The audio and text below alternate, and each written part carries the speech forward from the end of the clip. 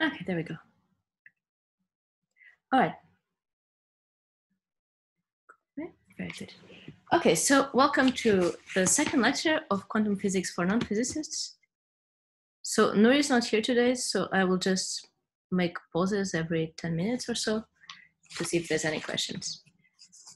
And we have new improved grasp of technology on my side. So for example, I have now a much nicer laser pointer.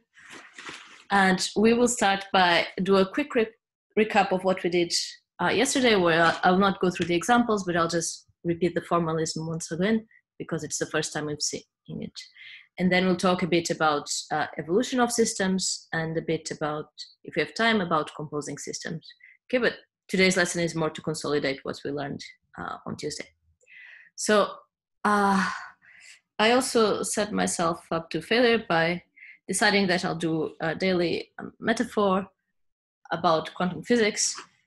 And this is motivated by the fact that I did not properly motivate the lecture last Tuesday.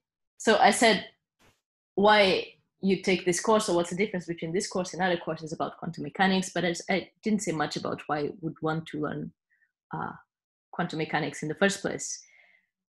And so there's, of course, all the applications, right, of quantum theory that you can use for sensing, for quantum computing, but for many nanotechnologies, for example. And this is, if you are, for example, an engineer at ETH, this is probably one of the ways that you'll apply the knowledge here would be, for example, to work in a lab or to try to do information processing for something coming out of a lab, right? Or to develop quantum software, for example. However, I mean, this is not why I study quantum mechanics. And the reason why I study is that it's a fascinating theory that we don't understand well yet, where we can already apply to so many things that have a huge impact in life, but we still we've not gotten to the core of it as a scientific community yet. So in that sense, it's like, you know, when you're in love with someone and you just, the more you know them, the more you want to know them, and you start accepting, after a while, you forget that there was like a classical world before. You forget a world where things would make sense in a different way, where you don't have all the quirks of this person. And if you try to explain to your family why they're great, you go and say, well, you know, they're an engineer, or I don't know, they're really good at doing this or that, but this is not the reason why you're in love with them. So that's my pitch for quantum physics. Is really, the more you know it, the more you'll be intrigued by it and the more you'll want to learn it. And I don't think I can make you fall in love with the theory in the first week. It will take maybe 2 or 3 weeks for this. So hang on. Okay, so we'll recap a bit with what we did last week, which was looking at states and measurements. And so first we said that states, systems, physical systems, which, as you can see, I'm still sick. So physical systems correspond to Hilbert spaces. So let's see. And we didn't say much about what a system really is, but we gave some examples like the spin of an electron or the position of a photon. And we'll see later what systems are, right? But we don't care about this for now. So Hilbert spaces, and we looked at the continuous case and the discrete case. And for this, you need, the first thing you do when you have a Hilbert space is to pick a basis. And so let's start with a discrete, for example.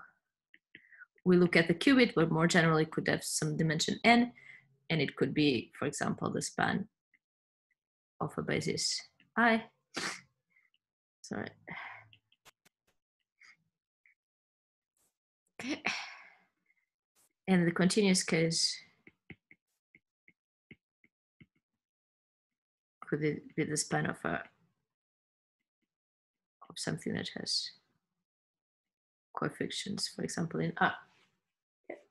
So then states were elements of this Hilbert space, right? And we looked at Dirac notation.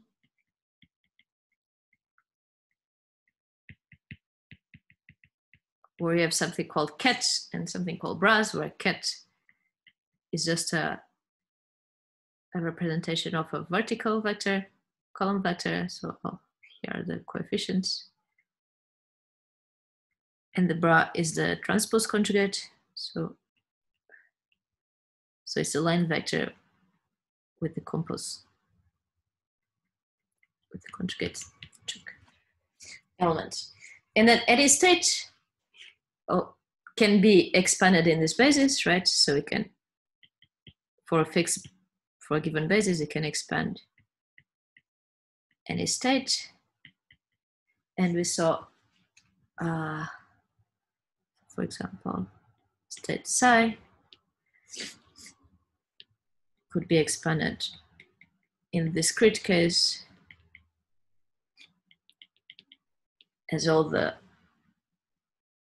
sum of basis elements, and the coefficients are given naturally by this inner product, right? So this is the inner product. So it's just multiplying the line vector with the column vector. So this is a number. This belongs in C. This belongs in the Hilbert space. Okay, Hilbert space normally we designate by curly H, and this obviously belongs in the Hilbert space as well. Okay. And this, by the way, is what we call a superposition. Okay, with respect to a given basis. So in the continuous case,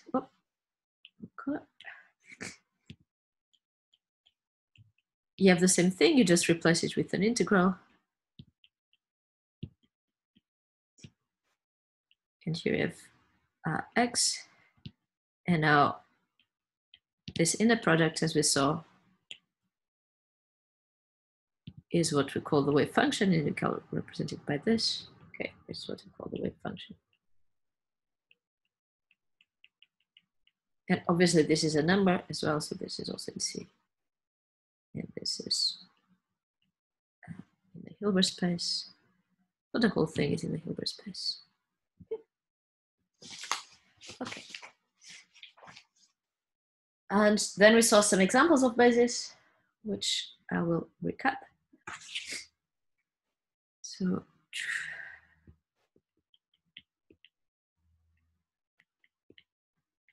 we saw for the qubit case,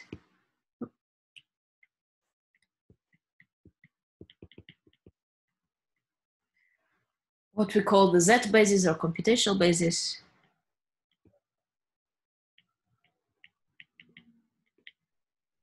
Is this 0, 1. And this is just what I mean by 0 is just this basis element. 1 is the other one. Okay. We saw the X basis, for example.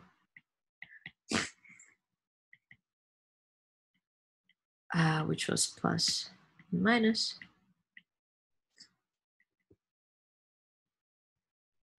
Which corresponds to 1 over square root of 2, 1 over square root of 2. It's 2 there. And the other one is 1 over square root of 2 and minus 1 over square root of 2. Which is another way of saying that the first one is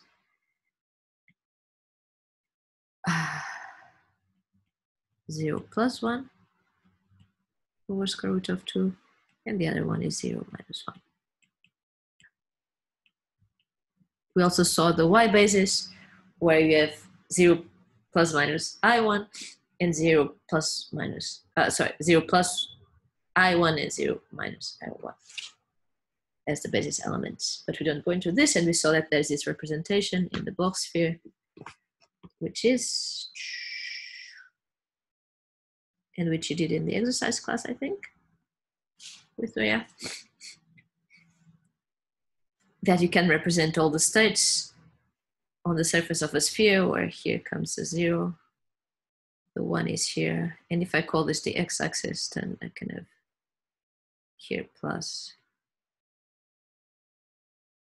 and here minus. And sorry, every day I represent the block sphere. The plus and minus will be in different places depending on how I label the axis. But don't worry about it. Okay, so on a line, you also saw now.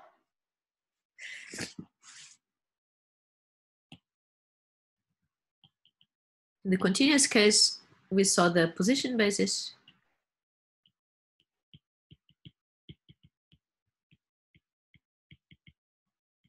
Just x, right?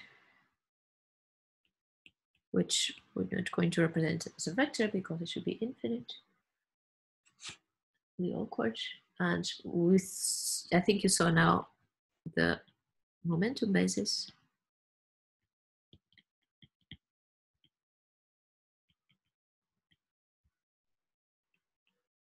P,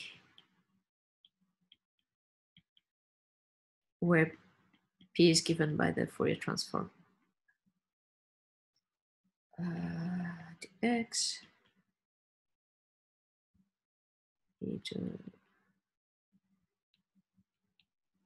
right, something like this.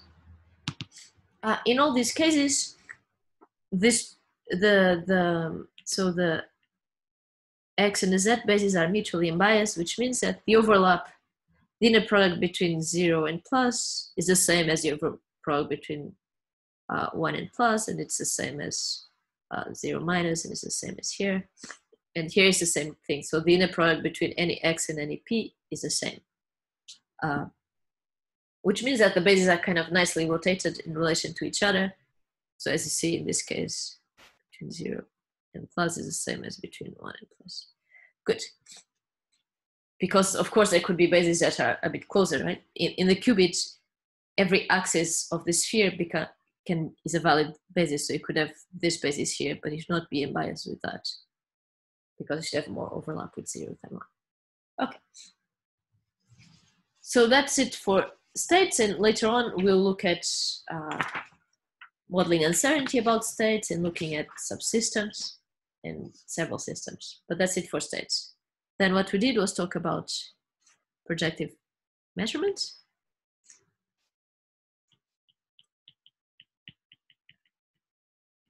And the summary, if you want it in a compact way,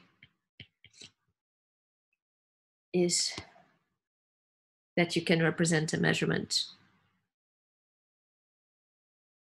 by a series of projectors. So let's call it P0.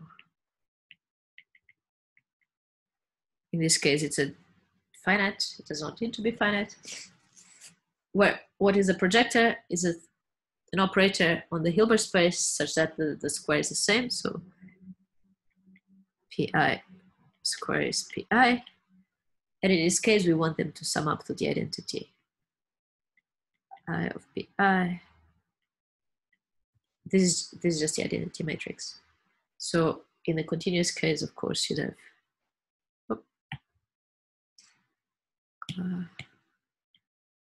that the integral of dx. Let's call them px now.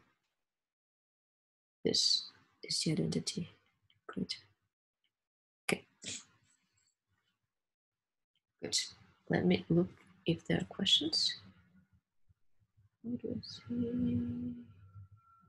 Oh, chat. Okay, no questions. Good. Okay. And then we saw some examples. We saw the example of measuring relative to a basis, where each of these projectors corresponds to just one basis element, and then we saw this more coarse-grained one. I'll just put here the two examples. So examples measure with respect to a basis. For example, in the case of the qubit, we could measure in the Z basis, and this would correspond to the projectors being just a 0 element, just 1. Or this coarse-grained one, for example.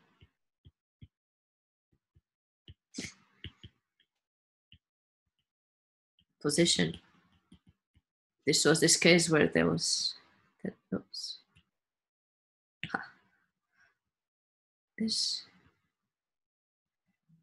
and there was here x1 and here x2, and we just set a measurement that asks, are we inside this box, or are we to the left, or are we to the right?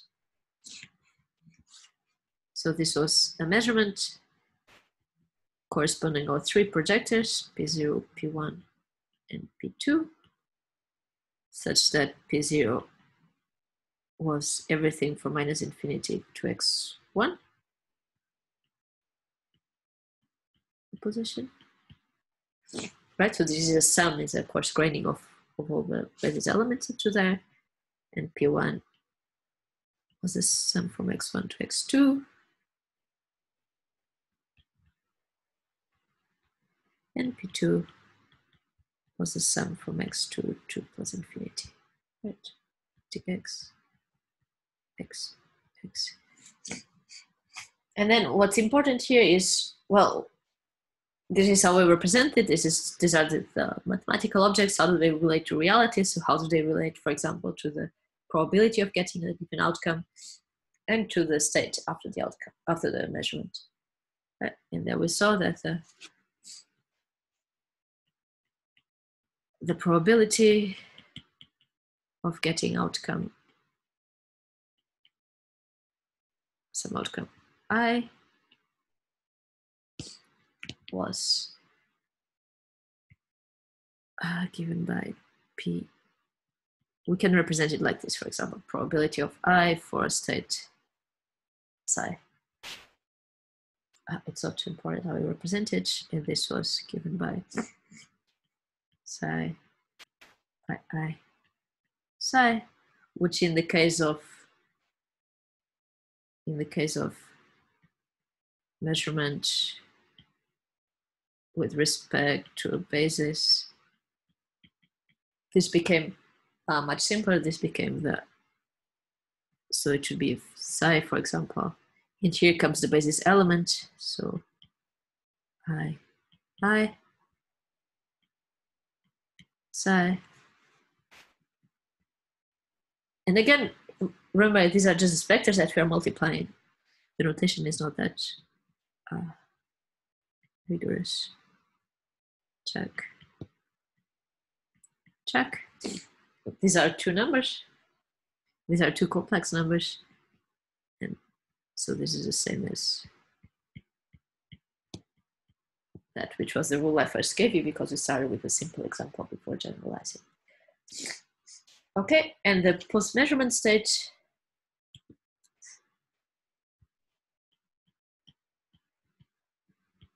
Measurement state. After we got the outcome I, this was just given by the projector I psi over the probability of getting this. Let's just write over the probability of getting I psi, so that's pi psi. And this probability in the denominator is just to normalize the state again. So I psi, there you go. Okay, and of course, look, this, again, this is a number. This is a vector in the Hilbert space actor with a matrix, so it's still a vector. Okay, so the whole thing is still a vector. Okay, so that was measurements. And then I said that we can represent measurements as observables. And this is used a lot in the continuous case, and it's used a lot in traditional courses of quantum mechanics. Let me try to remove the mouse. So we can represent measurements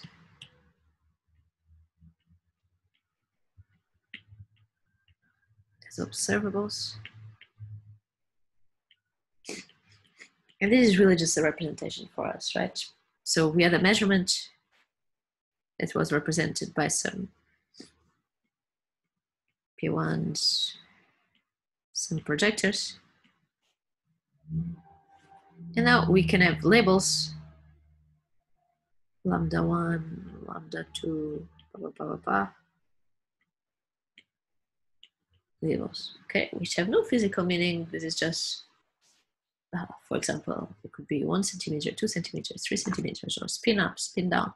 It's words that we put on it, okay? And then the observable is just an operator, again, that acts on the Hilbert space, which is just the projectors weighted by these labels. So, and of course, in this case, in the case of projectors, is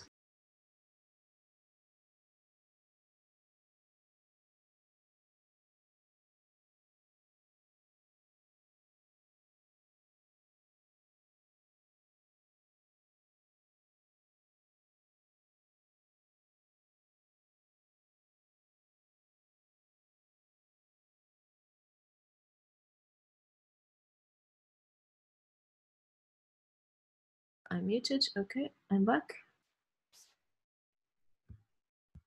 Okay, sorry. So this was the VPN connection that died, of course. What was the last thing you heard? Jonathan, for example?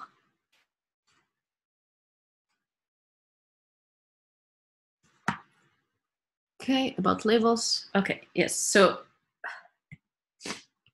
okay, so these are labels that we give to the measurement outcomes, which are usually numbers.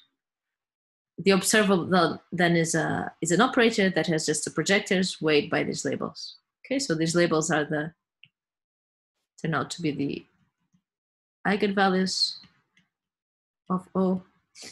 And this is just another way to represent a measurement, which is useful for some things. So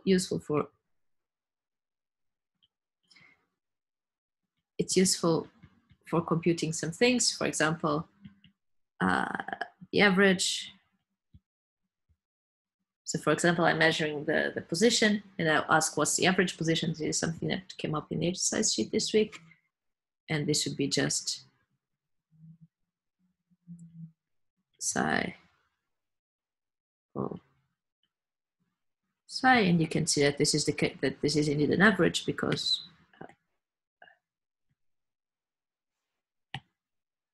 this is just, well, let's put the psi outside first. Lambda I pi psi, and this is just sum of I lambda I.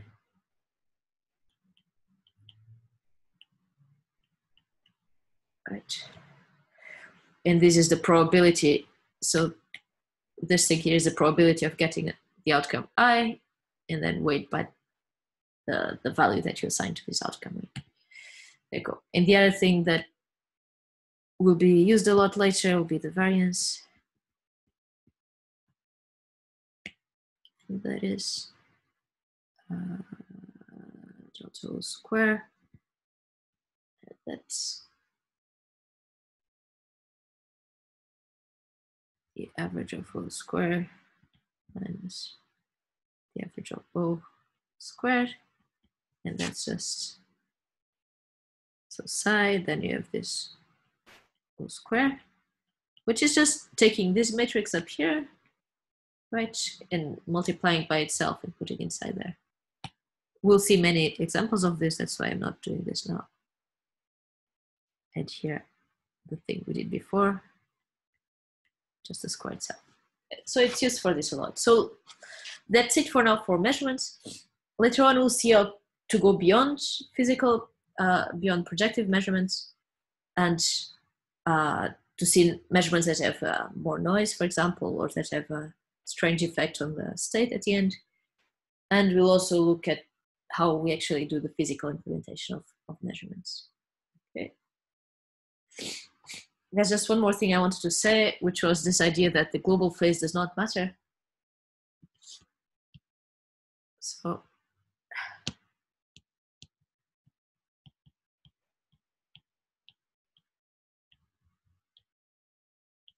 it, as we'll see later, it's a bit misleading. But for practical purposes, it works for when you have very isolated systems.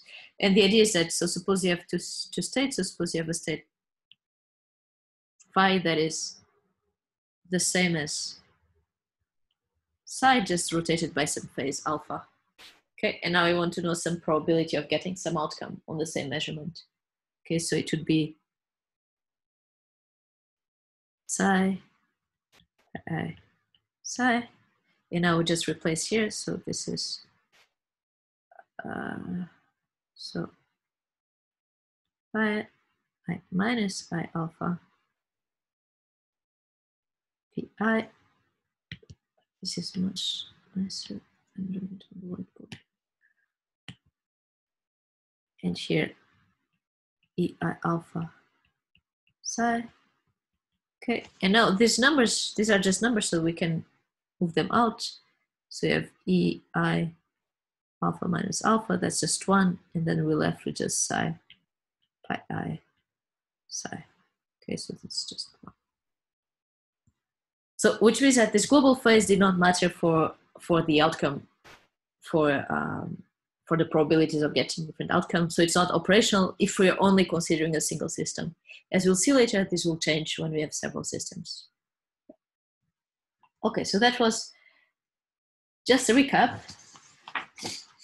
And now we'll start talking about evolution of physical systems.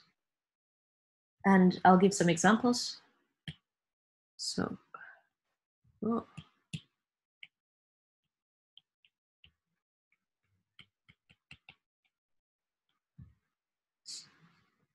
and so we will talk first about the reversible evolution. And later on, we'll see that irreversible evolution is just, in fact, a reversible evolution where for some reason we're losing out on some information. So maybe it's reversible in a larger system and we're only looking at a subsystem. Okay, we'll see this later. So we start by talking about reversible.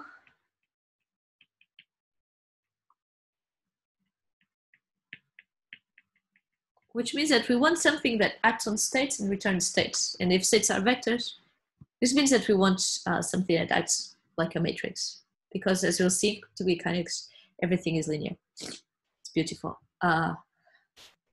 And we want a matrix that can be reversed. Okay, which means it's a matrix such that there exists something else that when multiplied together, which means when we apply one and then the other, you get the identity. Okay, and in our case, what we look at is unitary matrices. Okay, so unitary operators.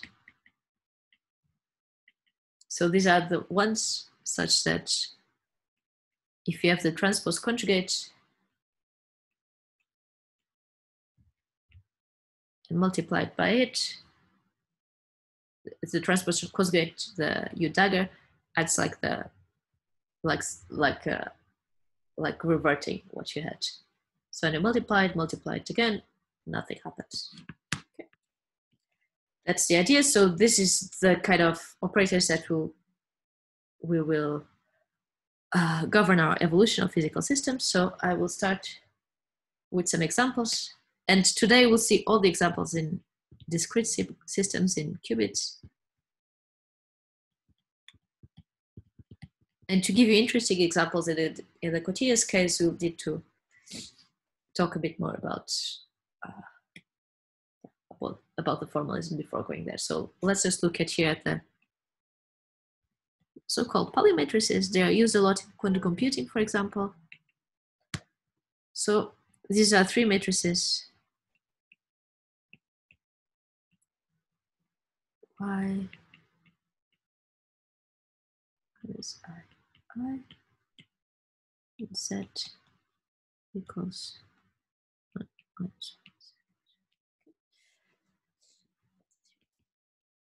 still 0.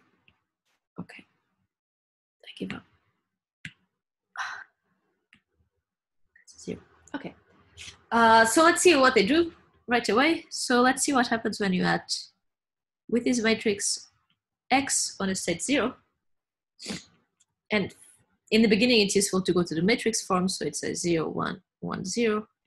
And state 0, as we saw, is this. And this returns, so if you can multiply matrices, you'll see it gives you this state, which is state 1. Okay. And similarly, if you apply the same matrix 1,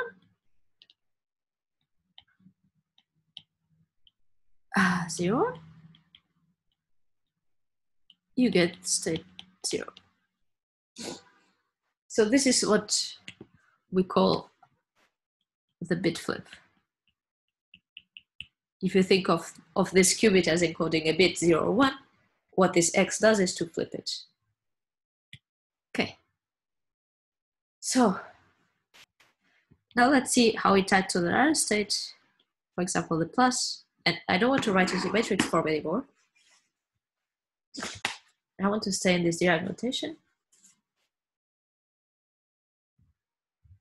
So I'll just expand plus. I know what plus is. So this is X acting on 0 plus 1 over square root of 2. And that's X0 plus X acting on 1, because it's a matrix, everything is linear. There. And X times 0, we know that's 1. And X times 1, we know that's 0. So we'll return at the same state as we started with. This is state plus. Similar, you can see that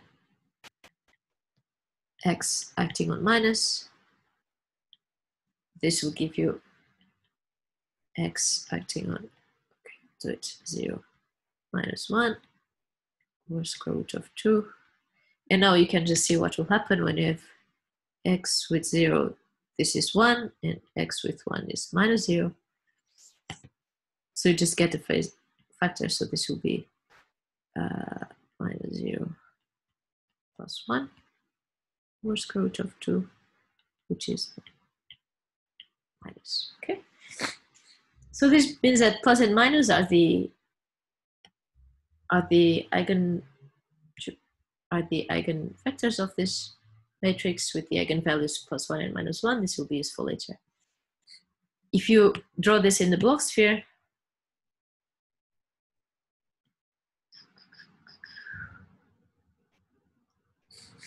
remember here it was a 0, and there it was the 1, and it flipped one to the other without moving the plus and minus. Sorry, without giving only a global phase, which is not represented in the block sphere, remember.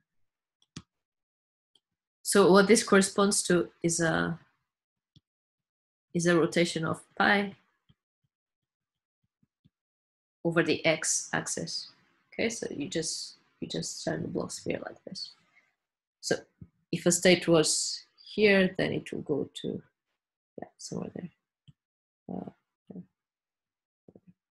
You'll see. So what? Yeah. It doesn't change the x component; only changes the here. Only changes the z component. Good. So this is why sometimes you'll hear calling evolutions rotations, is because there are things that you can undo.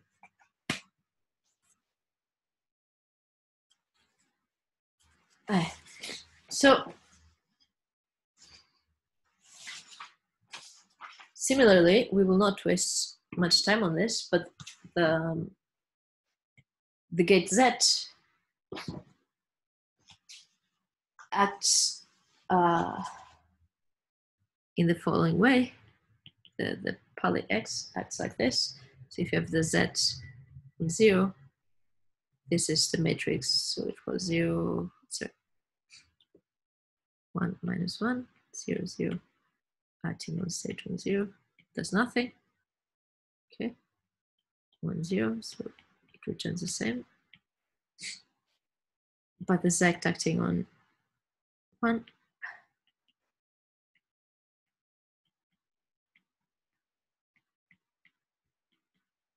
it just gives it a minus phase. Okay, so it's minus vector 1. Okay, so this is what we call a phase flip. And if you do the maths, you can see, I'll give you this as an exercise, but if you apply to the plus, you get minus. And if you apply it to minus, you get plus. And let me do, so this, and this corresponds in the block sphere, it will correspond to a rotation around the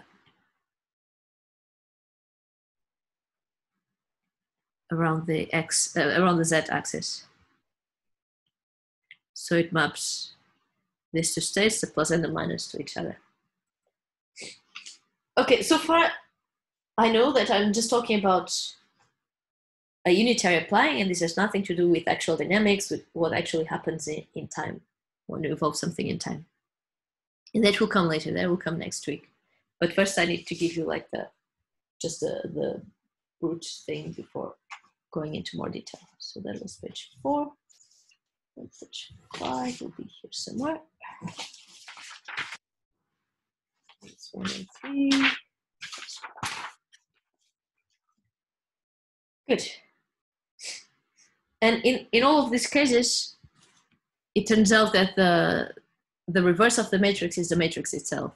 So in all of these cases, we have that X dagger is X itself. You can see by looking at it. So if you take the transpose, the conjugate does nothing because they're real numbers, and the transpose also leaves it the same. Okay. And indeed, X star is the same as X itself. And if you multiply the two matrices, you get the identity. And it's the same for Y and the same for Z. So this means that they are not only unitary matrices, but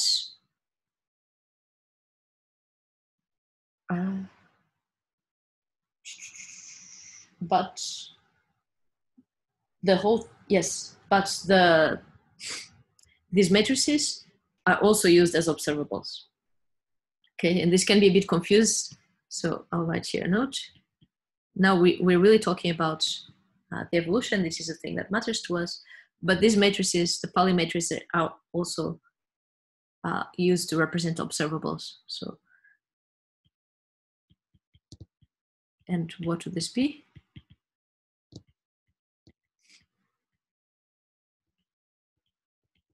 For example, if you take the Z, the measurement would be 0, 0, and 1, 1. And the labels would be, 1 and -1. These are the labels. Okay, so, and Z is exactly, so 1 times 0, 0, -1 times 1, 1. Okay, so it can be used to represent a measurement in the Z basis, in the computational basis, with the labels corresponding to the outcomes being 1 and -1. Okay, which is, again, the labels don't mean anything. It could also be 0 and 1, for example. And sometimes we talk about outcome 0, where it's obvious that we mean the state 0. And the same for X equals plus, as we saw that these were the eigenvectors. Check. Okay, which is, again, these are the projectors. These are the projectors, and the eigenvalues, the labels are +1 and -1. Okay, so these things can be used as observables. Don't be confused when it shows up like this later on. Okay, and I wanted to give one more gate and talk about one application, and we'll leave the composition of systems to next time. So one more gate that is also used a lot is the Hadamard gate, which is very useful because it changes between the two bases, between X and Z, and is used to create superpositions, for example. So H is 1 over square root of 2 of 1, 1, 1, minus 1. Okay. So if you act with this, on state 0, you get, can I do that? Copy, paste. That took longer than actually writing it, but and I forgot that. So you get 1 over square root of 2 of 1, 1, which is your state plus. Okay. Similarly, we can see later that applying on the 1, you get minus.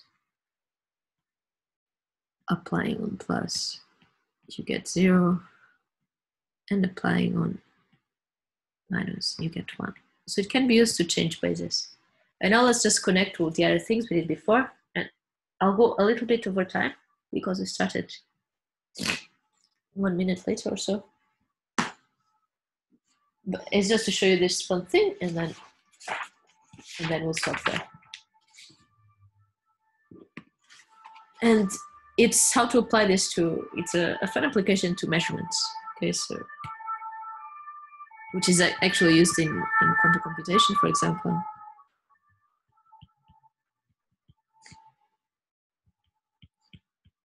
And the idea is that physically, maybe measuring in a different basis can be hard to implement.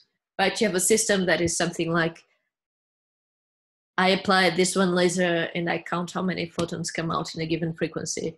And this is how I work out the outcome of my measurement. Okay. And this works for a measurement in this specific basis. Okay. And doing a measurement in a different basis would be much harder to implement.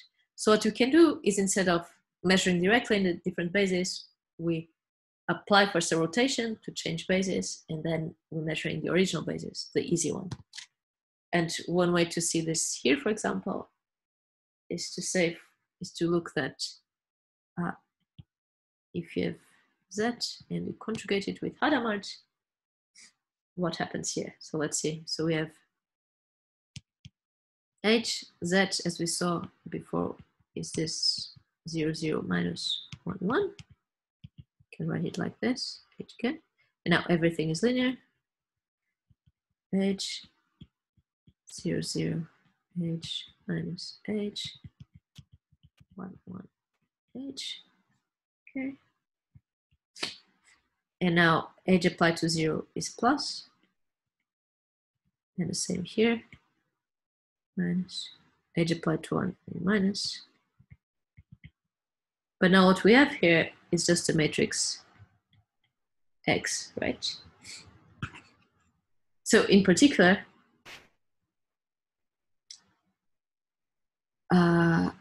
if you want to do a measurement in the X basis, you can replace it with, first we evolve with Hadamard and then measure Z. And to see, first I'll represent this in a quantum circuit. So the way we represent things in a circuit is, well, here comes the initial qubit and time goes from left to right. I apply the Hadamard, and then this is like, if you look at it, it looks a bit like a pointer. So this means a measurement. And it always means a measurement in a Z basis. In quantum computing, in abstract, when you design algorithms, etc., you always write the measurement in the Z basis. So what you need to see that this works is that the probabilities are the same and that the post-measurement state is the same.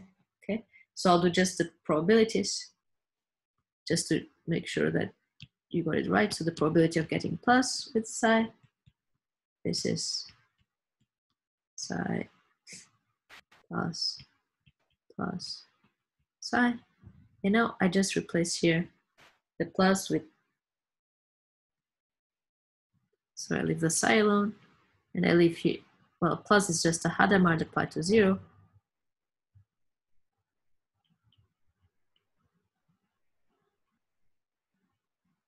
Right? Which means that this is the same as FA. my original state being the psi, and then I apply the Hadamard.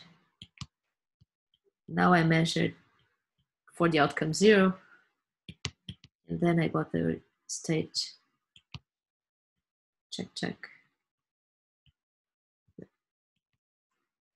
It's just having the same on the other side, okay? Which is exactly what's represented here, because here you have the original state, then you apply the Hadamard, and then we measure, and now we're considering just the projector into outcome 0. Okay? So this is one application of how to combine the unitary evolutions with measurements that is actually used in real life. Okay. So we'll stop here, and now next week we'll see how to do composing systems, and then we'll talk about actual physical evolution. So dynamics over time, and we'll talk about the Schrödinger equation. Okay, so thank you, and see you next week. Ciao.